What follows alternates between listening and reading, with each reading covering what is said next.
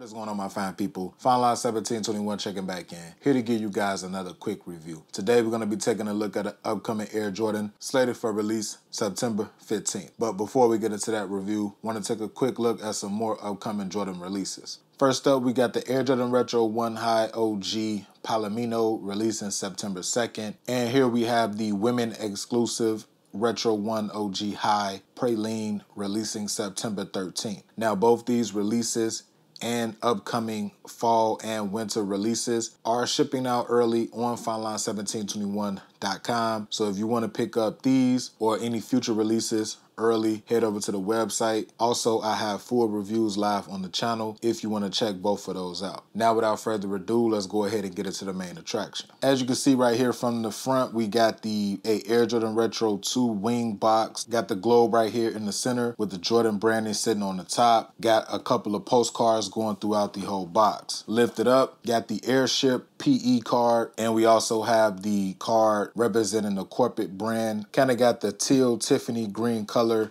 plastic. Let's go ahead and peel that back and get into the shoe.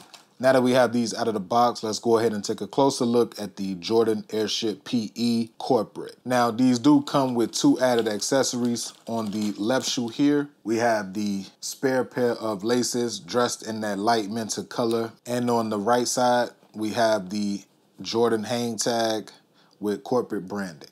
And now that the accessories are out of the way, let's go ahead and take a deeper dive into the shoe. Starting off with that top-down view of the shoe, light MENTA sock liner with the old school size indicator right here on the inside. And on the other side of the insole, we have For the City.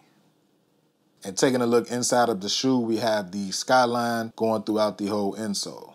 Light MENTA tongue sail tab with the silver Nike Air branding. They do come from the factory with the white laces. Taking a look at the toe, got the nice furry hairy suede sitting on the inside of smooth leather wrapping around the toe box. Now going around to the lateral side of the shoe, that same furry suede that's on the toe box leads all the way back through the uppers. Got the smooth Nike swoosh sitting on top of a white patent leather Nike swoosh. We have the corporate branding sitting right here on the back. White kind of sail midsole sitting on top of the all gray outsole. Now going around to the heels of the shoe, no Jumpman logos, no AIRSHIP logos. We just got the two words that says got 'em. Going around to the medial side of the shoe, same exact way as the lateral, nothing different there. Now taking that last quick 360, and that about wraps it up for this quick look at the Air Jordan AIRSHIP corporate collab. If you are interested in this Jordan collab, you can pick these up early on FineLine1721.com. Please be sure to follow me on Instagram, follow me on Twitter. Both handles are the same, FineLine1721.